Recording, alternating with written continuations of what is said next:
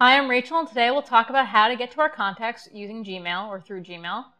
If you didn't know, you can store a bunch of contacts, not just their email accounts, but phone numbers and addresses and birthdays and things in your Gmail under contacts. And so you might want to edit that, or you might want to just, you don't remember their email address and you just want their name. So what we're going to do here is get to our contacts. So right now I'm in Gmail, and you'll see it's Gmail.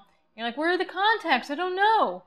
Well, if I go up to where it says Gmail, and there's a little red arrow, triangle, click on that, and you can click on contacts, and your contacts will come up, and you can scroll down and do that, and do all the things you want to do. Or we can go back to Gmail, and if I'm replying, if I'm composing a new email address here, I'll hit compose, and if I hit the 2,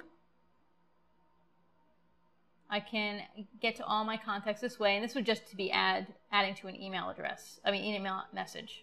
And then finally, if what you want really is to export these contacts, you'll go to contacts, like we did before. We'll go to more, and then you'll click on the export. And we can do it in a comma delineated file, and then we'll have them on our desktop, and we can import them to any other mail system that we use. And that is how we get to our contacts using Gmail.